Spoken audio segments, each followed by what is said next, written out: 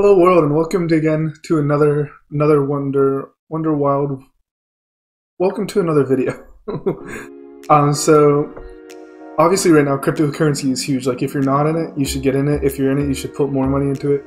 Cryptocurrency, it's one of those things that people aren't quite sure about yet. So I have a little bit in. I wouldn't recommend putting a whole bunch in, but definitely put a little bit in. Kind of try it out, see what goes on, and it's definitely going to be one of those things in the future. So that's kind of my intro there. I know in order to start off, there's so many cryptocurrencies to choose from. I've got, go to CoinMarketCap. This is going to be what we're going to use. So CoinMarketCap lists pretty much every cryptocurrency, I think. So there's a whole bunch here. What we're going to do today, we're going to use a CoinMarketCap API to instantly search and instantly do research for 5,000 different cryptocurrencies. So that's really cool. So we're going to get into it. I will see you on the other side here. Awesome. So before we go any further, I'm going to show you what we're doing here and how this works, and then we're going to go into building it. So pretty much what I have here, I have a script that calls on the API, and then in that API it's going to go ahead and it's going to pretty much call the data, and for all the data it's going to kind of sort it out, print us a data frame. And then at the end here, I have a little bit of string formatting where it's going to go through, find a specific coin that you or a user puts in, and then it's going to print out information. So pretty cool, about 89 lines. I know you shouldn't, but I will be copying and pasting some of this just to make it easier, but I'm going to go ahead and run it right here for you really quick. So get that running, and then it's going to go ahead, run through, and that took maybe a second, and it has all the research done. And now it prompts me to enter a coin symbol, so I can go ahead and do that, or I can hit 1 to quit. Just to show you what it's like, we're going to go ahead and do, what should we do? We're going to do Ethereum, so ETH, and just like that, it prints back the results. So Ethereum has a current price of 2,000, has changed 7%, supply of 11 million, I believe that is, big market cap, and it has a 90-day of 77%. So just like that, we can get some really cool research. And then it also gives us a file here. So that's going to be in Python. Cryptos, today's Memorial Day, so if you're watching this, it is Memorial Day. But yeah, this is what we have. I can go down to the bottom just to show you. And we do have 5,000 different cryptocurrencies.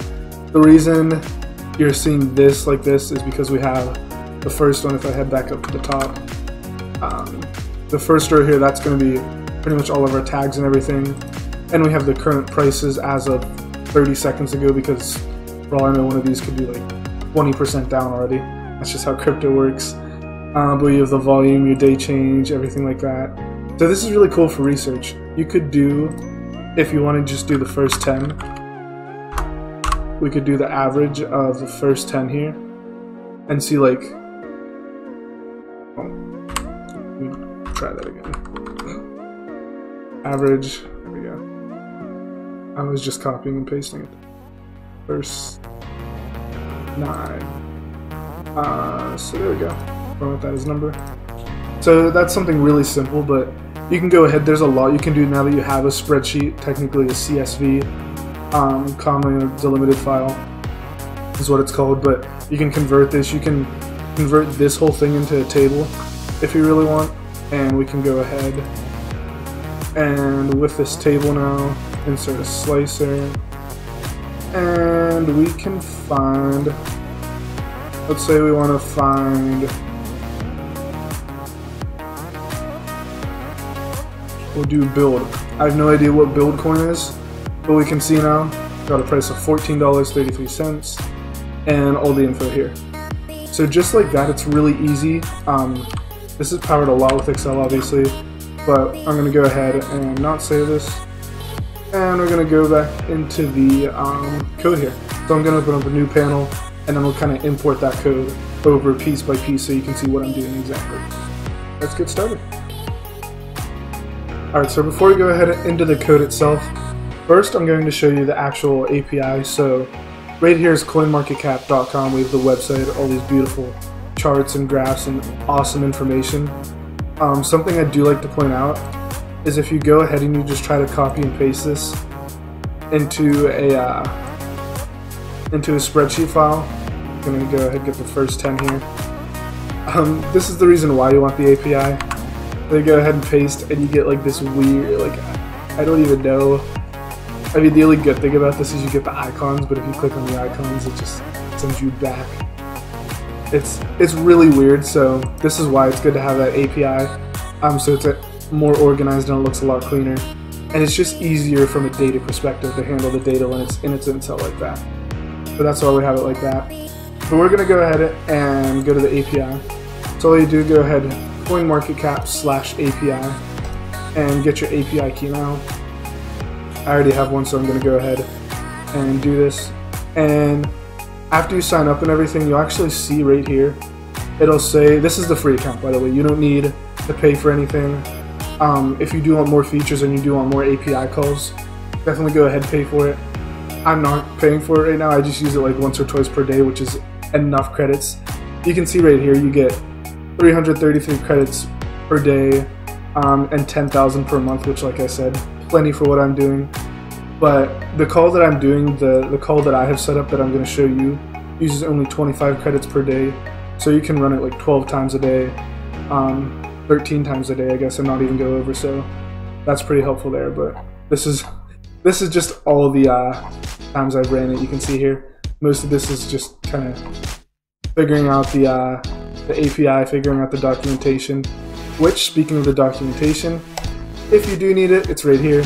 I'll put the link in the description, CoinMarketCap/API/ all that fun stuff. But this is where we're going to go ahead and actually get into it. If you are using Python, you can use Python right here. This is actually the code that I used in this first part that I'm going to show you, so it makes it really, really easy. I'm going to kind of connect the two and show you how it works. But done talking about that, hopefully you have your own API set up here now. What you're going to do, just go ahead and copy that API you see right there. And then we're going to save that for later. We're going to save it into a variable they had in my recording software. So, first of all, we are going to be using two non-standard libraries, it looks like, in Python. So we have datetime, we have JSON, and yeah, so datetime and JSON are both non-standard, or they are standard, they are included with the Python standard libraries. And then we have pandas and requests. So in order to get those, if you don't have them already, just go ahead in any console window. I like to use PowerShell usually.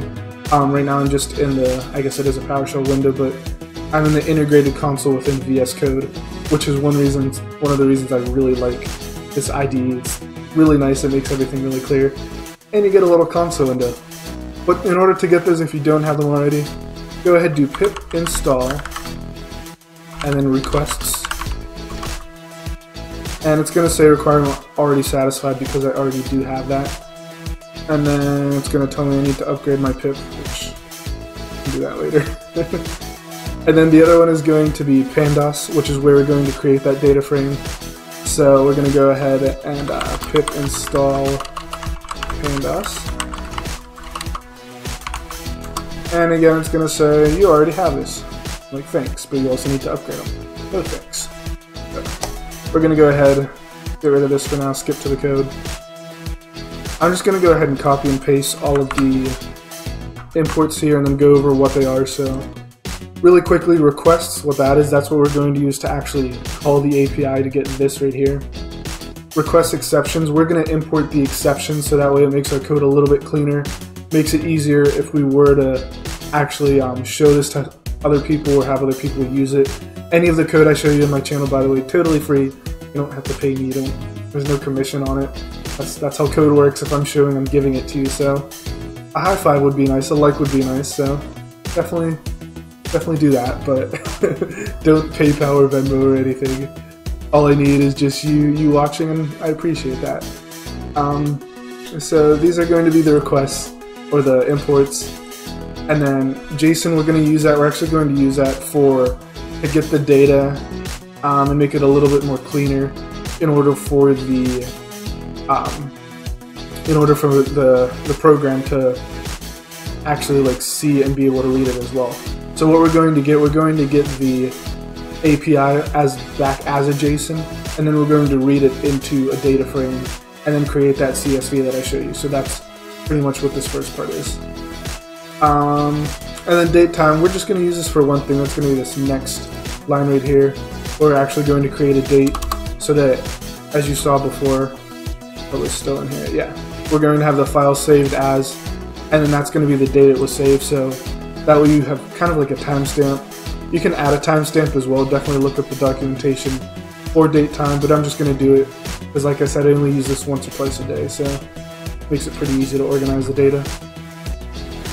So we're going to go ahead and create that today variable using the datetime module and today, and create a string from that.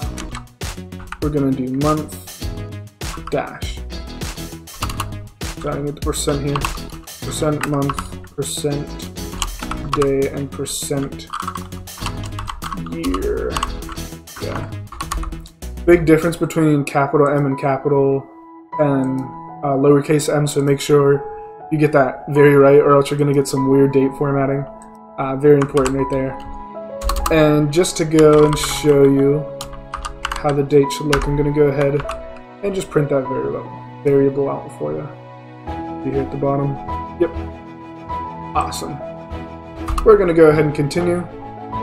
So this next part here, I'm just going to copy and paste this part, but I will explain to you what's going on here. So pretty much what we have here is first is calling on the API itself, and then that's going to be the URL for the one that we're getting. And you can add parameters. Like I said, you'll find all this in the documentation, but we're going to say start from number 1 and only go up to number 5,000. What those numbers are is it's pretty much listing. Let me see if I can go back to that web page. So we're going to go back to CoinMarketCap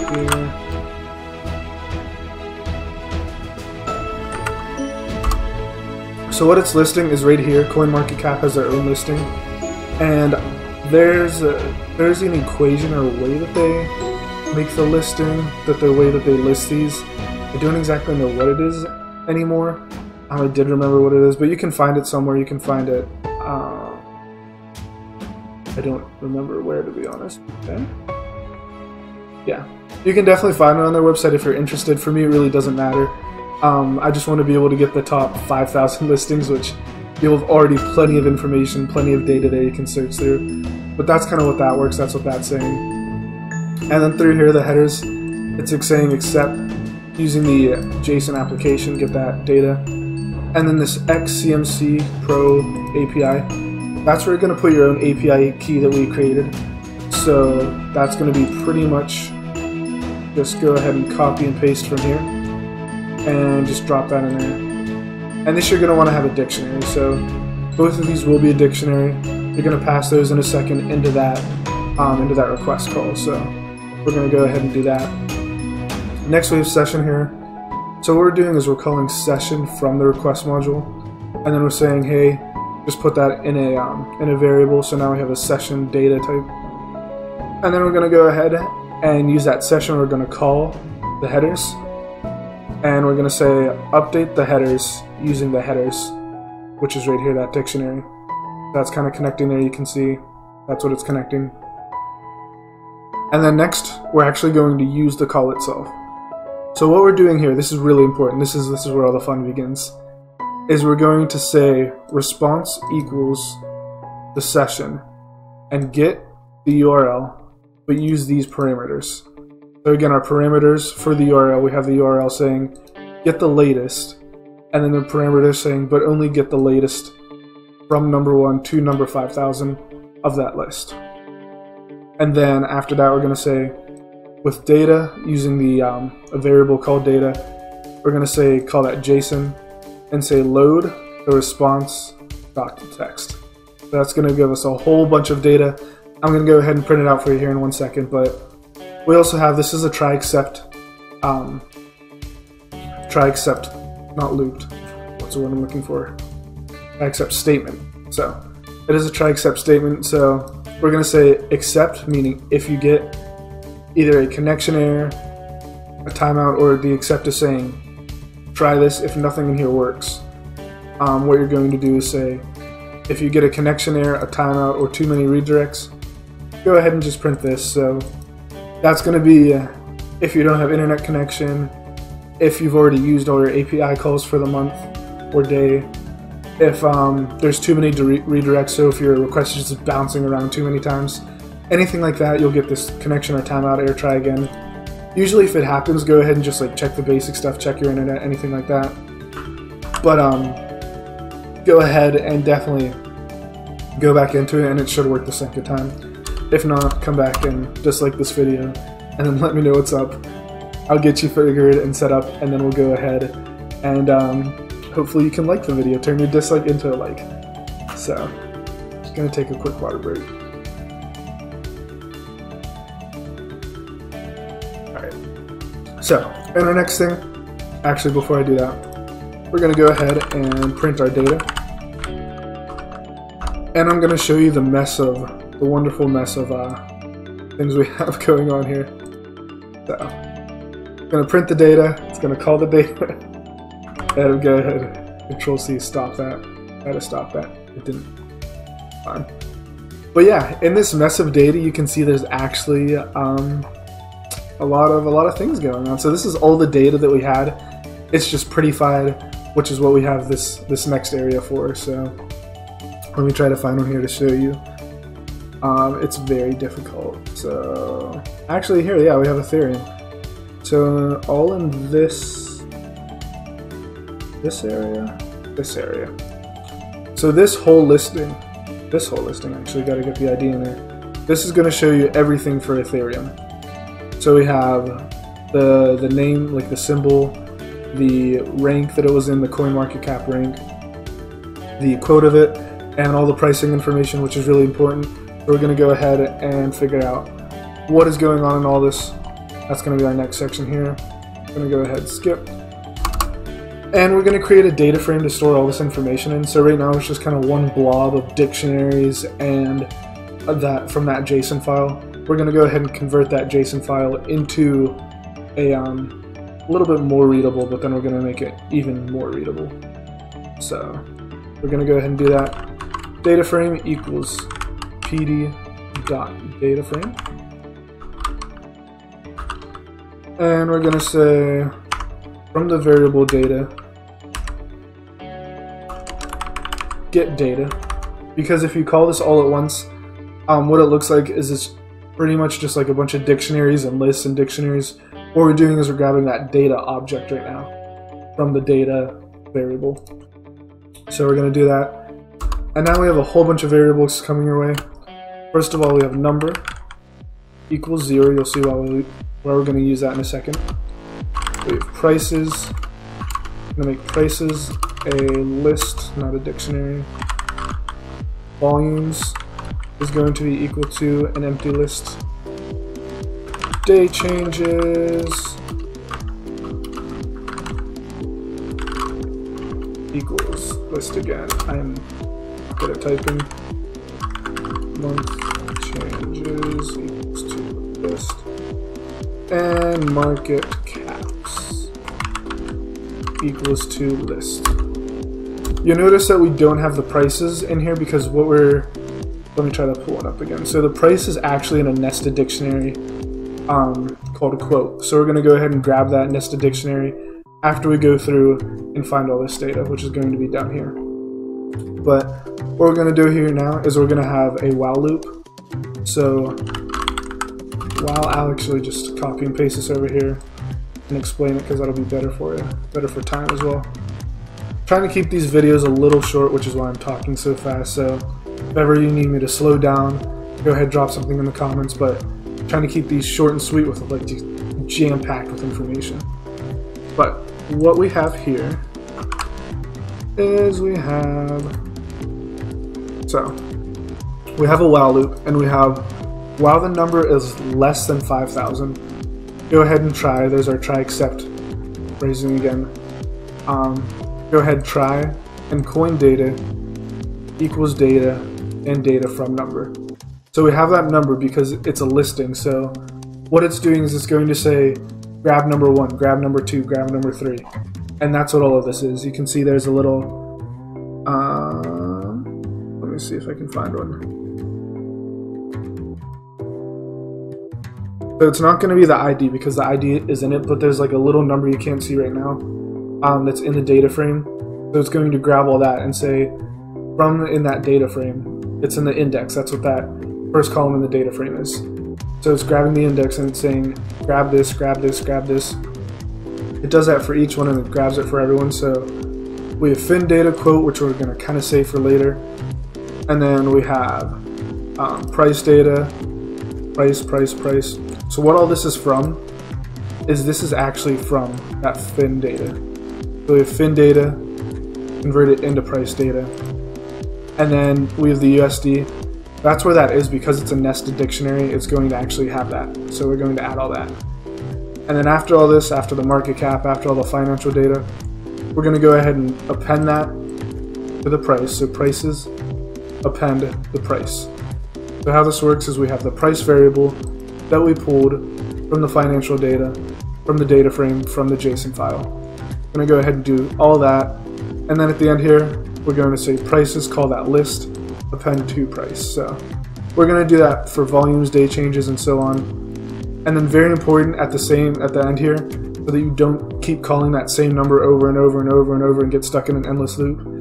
You want to have that number equals number plus 1. So that's going to change this variable. Going to come back up right here, start there, and then it's going to keep going. And if at any time there's an error or anything except pass, what it's going to do is it's going to say if anything in this area doesn't work, we're just going to skip on. So 9 times out of 10, 9.9 times out of 10, it'll work, so it shouldn't be an issue there. That's how that's going to work. Copy and paste this next section here. We're still working with that same data frame, so what we're going to do is we're going to go ahead and call that data frame, and we're going to say, hey, we're going to name this frame, this column. This is what this is doing. It's creating a column called price. And we're going to say, let's name that column price. And go ahead and equal the price as the list in there. So what pandas, this is a pandas call, what we're doing right now, the data frame object. It's going to take every price in that price list and go bang, bang, bang, bang, bang, and add all 5,000 of them because that's the call that we made. So it's going to do that. And then in this next one, I'm going to type this out. We're going to create another variable called drop calls. And then we're going to make this variable a list. So we have ID. Actually, before I do this, I'm going to explain why we do this. We're going to go ahead and print dataframe.columns. And yeah. You'll actually be able to see, here's what I'll do. I'll print the columns and then we'll go ahead and print the head for you.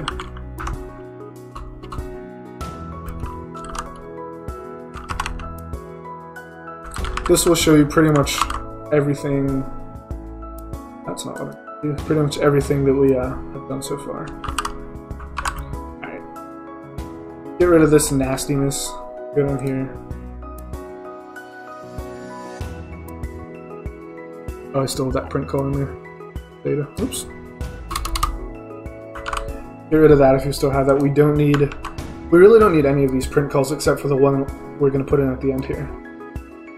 So, what we have here is we have print df columns. What that did was that took the name of every column, went ahead and printed it. There's some in there that we don't need. And then df head, what that does is by default it prints the first 10 rows of the data frame. That's going to show you kind of what it looks like right now. We don't need all, so it's going to show you right here everything. The quote is what we're going to be focusing on next. We don't need though all the data or all the columns in here right now. So we have ID. We don't need that. That's a CoinMarketCap internal thing. We don't need slug anymore just because it's useless since we already have the name and symbol. We don't need market pair. We will keep market pairs actually. We don't need date added. That's not necessary. We don't need the quote anymore because what this loop did is it pulled all the data out of that nested dictionary that the quote was. So you can see we have the price and volume for everything. So, in that next one, that drop calls, we're gonna go ahead and do ID. And what we're doing now is we're creating a list of these columns that we have right here. And we're going to drop those. We're going to tell Pandas to get rid of those.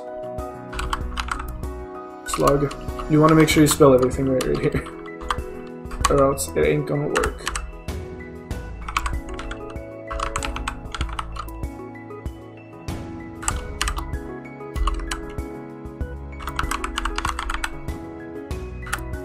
And I probably should explain these as I go along too, the ones I haven't.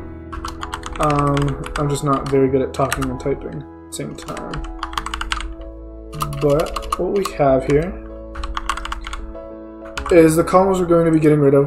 We're going to be getting rid of the ID column, which is right here. The slug, which is right there. Again, we already have that information. Data added, not needed for our data analysis. Platform, that just shows what's platform it's based on. Most of these will be Ethereum, like the Ethereum blockchain. So we don't really need that. You can keep that if you want that for like how many are based on the Ethereum blockchain. I don't need it for mine. We have last updated, which again, you don't really need to use. It might be helpful if you want to see which coins are the most active or anything like that, which coins are still being updated, still being maintained. But we also have quote, which you definitely don't need. Go ahead, drop that, get rid of that. It's going to make the data frame look really nasty. You can see here it has all this data, which we already pulled out right there. So we're going to go ahead and drop those. And then we're going to say, create a new data frame. But go ahead and drop columns that are in the data frame.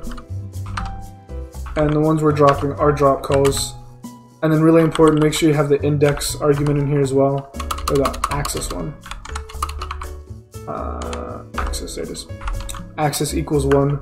What that's saying is drop the columns in that first axis being the columns. So we have axis 0 being the rows, axis 1 being columns, so it's going to drop everything right up there. We're going to go ahead and print that data frame again for you. And as I'm doing this, as a reminder, be very careful with what you're using, what you're doing right now, because every time you call this as it is, we do have our API key in there. So every time you call this command, every time you call this, it's going to use another 25 credits, which, like I said, you have plenty, but just keep that in mind. And we're going to do df.columns again. Run that script and show you what's going on. Okay.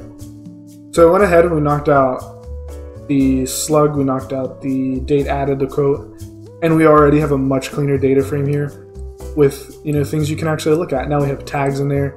Tags are really cool. They're something super helpful. You can see if a coin's mineable, you can see what kind of security it uses, just like some things about it, like you see the USDT is a stable coin. So some really cool things that I like to have that in there, so you can actually, you can use this to pretty much like count, this is what's going on, this is how many of coin is mineable, so even further your analysis if you'd like to do that as well. But you can also see here in our index, looks a lot nicer than it did before up here. So we have just all this random stuff in here now, again cleaner. We only have what we need there, so again making it much nicer. That's what those two lines are doing right there for you. So we're gonna go ahead, we're gonna create a variable named file name. So we're gonna use that in a second here. File name equals, and get a string, call it cryptos, and do some string concatenation here.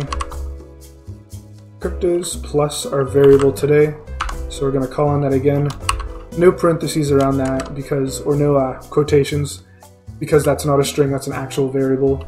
It is a string, it is a variable in a string, so that's very important. You want to make sure that this variable still comes out as a string, because this is the file name that we're going to be feeding into Pandas to say, hey, name that data frame this file name.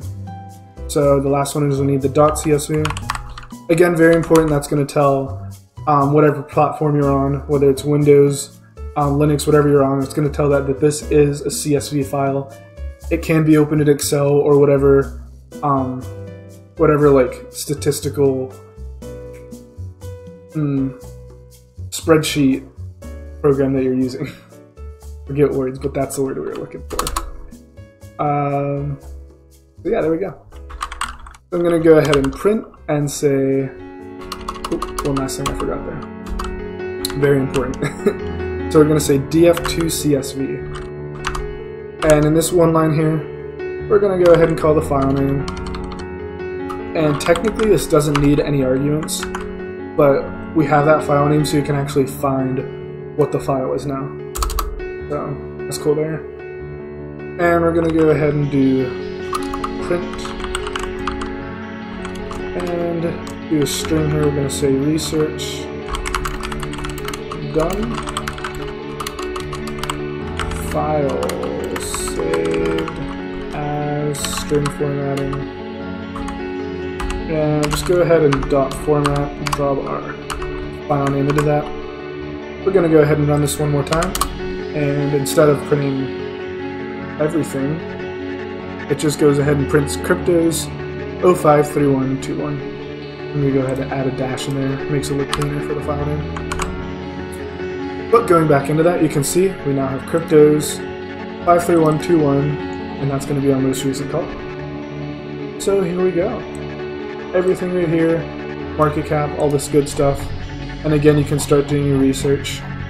And if we go ahead way down to the 5,000th row, we do have our 5,000th coin among the many other thousands. So this is pretty cool here. The last part of this though, I'm going to go ahead and skip down a few more lines. We're going to go ahead and ask for a user input here now. So, user coin, actually I'm going to go ahead and clean this up as well. I'm going to do that \n, and what that's going to do, that's going to add 2 lines. It's going to add a line on top, our string, our text, and then a line on the bottom that's going to make it really clear in the console because this is a CLI based program that we're writing here. So we're going to do user coin equals input, and then the string is going to tell them what to do.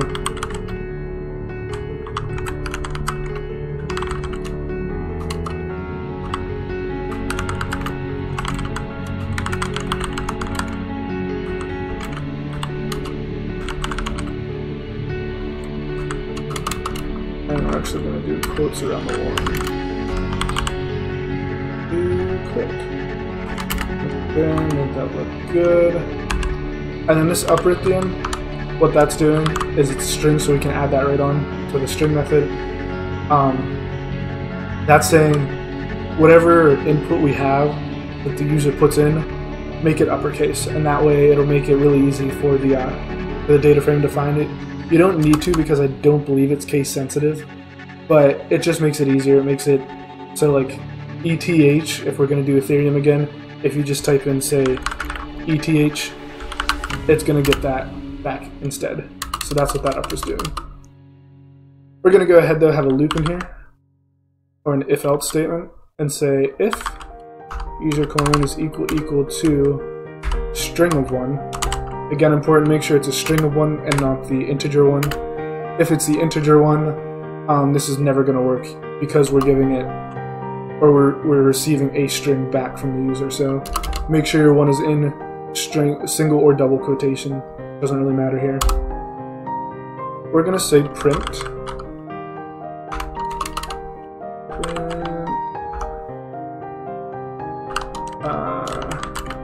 No more research, and a frowny face. But else here, if it doesn't equal 1, we're going to go ahead and copy and paste this. Try accept statement here. And need to fix my and that should work.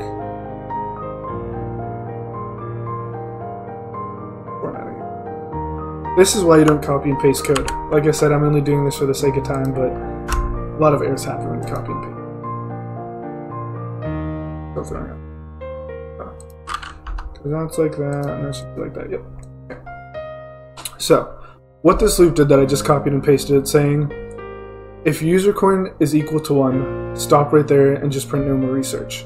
But if it's not, go ahead and try and see if the coin symbol is equal to, or the coin symbol is creating, what this is doing is it's pulling pulling the coin symbol from the data frame.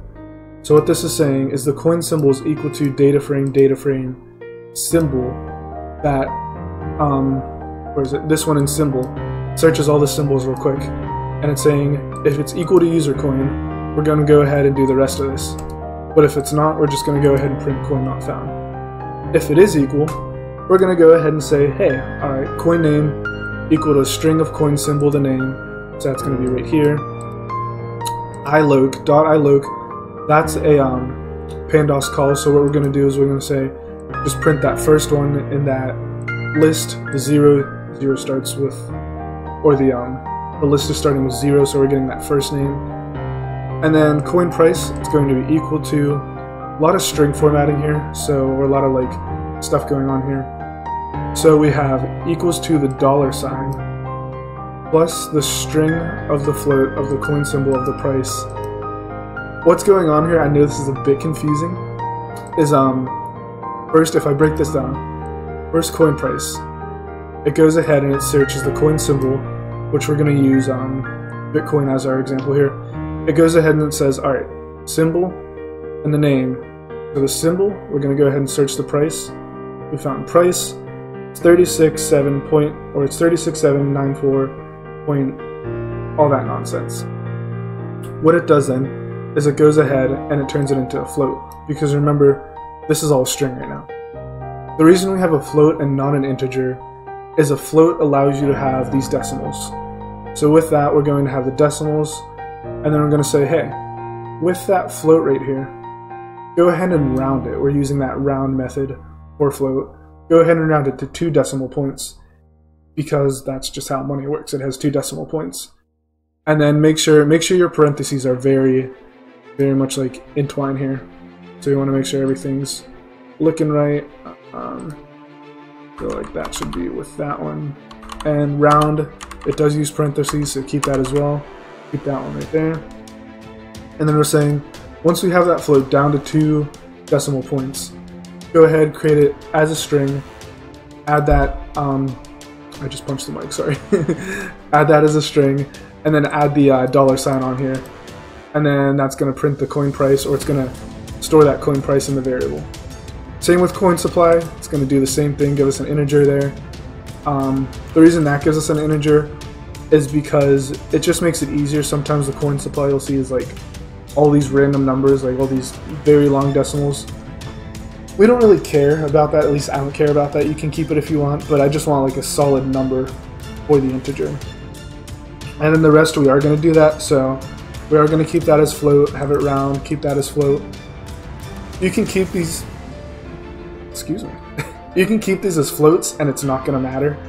All that's doing right there is it's just going to, whenever we feed it into our formatting down here, it's just going to leave it, and you or the new user aren't going to really notice anything different, that this is a float and this is a string. The reason we did that is just so we could add that $sign. You can add the $sign if you want. What I did there. But after all that, we're going to go ahead and in this print statement here, we're going to say this has a current price of blank, get out of there, and has changed blank since yesterday. Currently has a supply of blank and a market, piss me off, I'm going to stop moving the mouse, and a market cap of whatever also has a 90-day change of blank percent. So, because this is very, very confusing, I'm actually going to help you out here and redo this. So, we're going to do a triple, crazy right, triple quotation marks, and what that's doing is it's telling Python, hey, everything in this is a line, including the line breaks. They can do enter, enter, enter, and that would print a bunch of blank lines, 4 or 5, whatever that was. We're gonna do it this way. This way makes it nice and clean, kind of like, I don't know if we have, no, we don't have it anymore. But if you remember how clean that first section looked. So what we're gonna do here, first of all, we're gonna type out the string format. So we're gonna use brackets to tell Python, I'm gonna put something in here. So we're gonna say blank has a current price of blank and has changed. Forget how to spell. Blank percent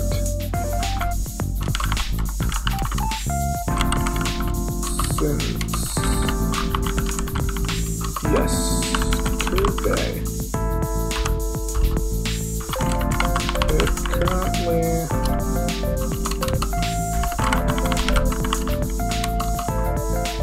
It currently has a supply of blank and market of blank, and then we're just going to keep the same format I have over there. And blank also has a 90-day change of hurrah percent. Bada bing, bada bing. Awesome. So now we're going to do a new line. I'm going to go ahead after this and do dot format. And this is where we're calling, this is why I want to type it out because it can get very confusing. Pretty much we're doing like ad libs in Python with variables. So I actually will be doing a video of that, a more fun one. This is pretty fun, but that's going to be more of like a haha type of thing. But this one in here, we're just going to add the variables that we've created. So it's going to do that for just this one. We're not going to loop for every variable. So we have the coin symbol, or coin name we have. So coin name, and then you want to make sure we have, so before I go any further, we have 1, 2, 3, 4, 5, 6, 7. To make a mental note, we have 7 variables in here. We need to fill that with 7 variables down here in the format. So the coin name, second one, coin price, has a current price of, and has changed. We have coin day change, percent since yesterday, and we're going to just keep this going, and currently has a supply of coin supply. And this is why you want to make sure those variables are named pretty well, not just for other programmers, but also for you as well. So it's not just variable 1, variable 2, and you're like, what the hell is that? What am I putting in here? So it makes it really easy here. We're going to go ahead and say that one over there in front of also has a coin name. So again, we're getting our coin name. We're saying Bitcoin or whatever it is. Also has a 90-day percent of coin month change. It's actually a 90-day change. I just did that for the sake of the variable. I could have had 90 month instead, but I just did that so it looked a little bit nicer. But you can see what we have here. We're actually just calling that, so coin name, coin price, and then we have 1, 2, 3, 4, 5, 6, 7. So we have all 7. Once all that's done, it's going to go ahead and print that out. And also going back up to the try except statement, it's going to try this, and if it doesn't, if it can't find the coin here, it's going to go ahead and just print coin not found. So we're going to go ahead and save this, and should be all good. Go ahead and print that, or run that, print that. There we go. So we have select a coin for more info or enter 1 to quit. I'm going to enter wonder, and it's going to say no more research, bad fix. Run it one more time, and I'm going to pretend sup. I don't think that's a coin name. We're going to do sup. Yep, and it says coin not found. But this time we're going to do stellar.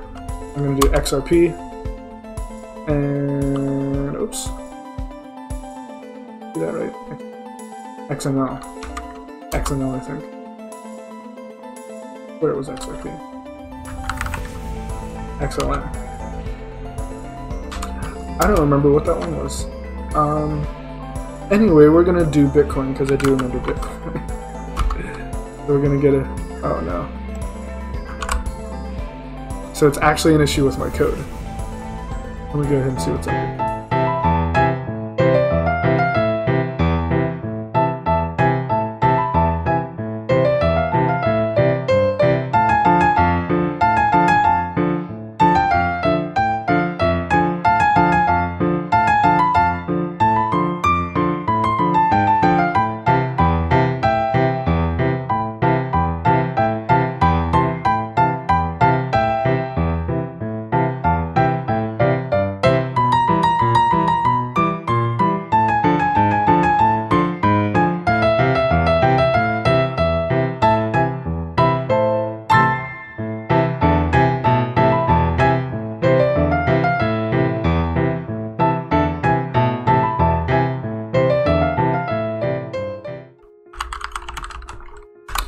Alright.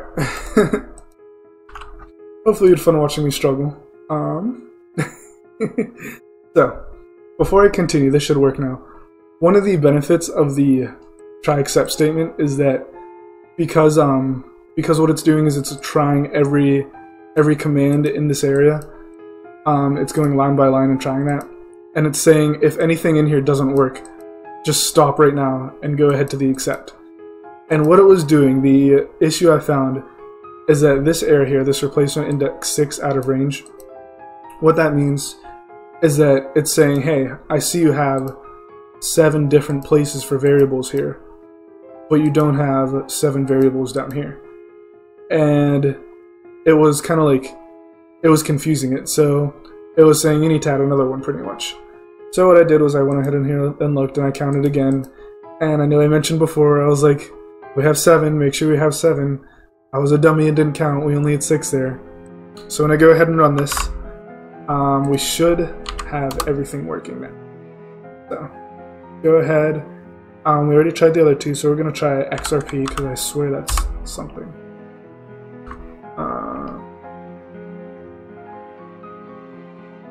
Why didn't that work now?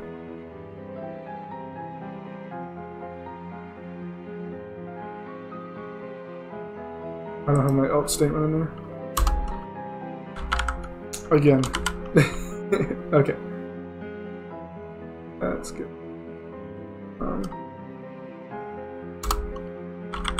So I need something in there it's telling me.